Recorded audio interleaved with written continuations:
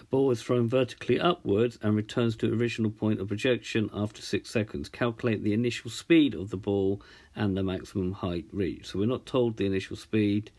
All we're told is that going up and going back down again will be 6 seconds. So U we don't know. T is 6 seconds. A is gravity, so it's acting downwards, so it'll be minus 9.8 meters per second.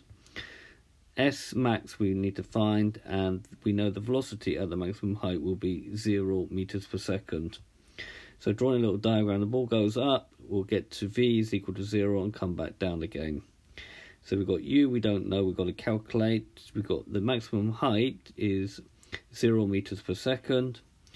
We've got gravity acting down, so we've got that A is equal to minus 9.8 meters per second squared. We've got the T at the beginning is 0, and then T final will be 6. So if we use S is equal to UT plus a half AT squared, at the finish point, S, the displacement, will be 0 because it will have gone up and it's gone back to the same place.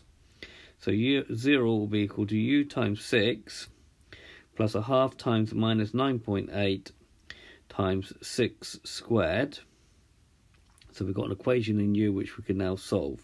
So we've got 0 is 6U, half times minus 9.8 times 6 squared is minus 176.4.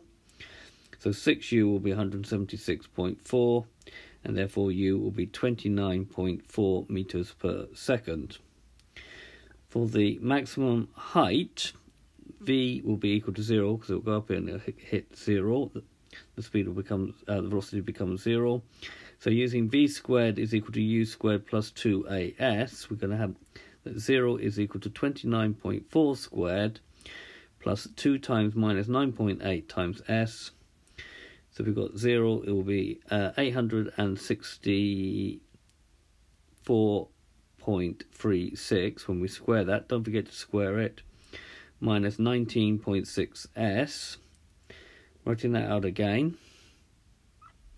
We're going to have 19.6s is equal to 864.36. And therefore S will be equal to 44.1 meters. The maximum height is 44.1 meters. Okay, so there's been a video to find the initial velocity of ball thrown upwards, vertically upwards, and the maximum height reached of the ball. Thank you very much for watching. I hope you've understood.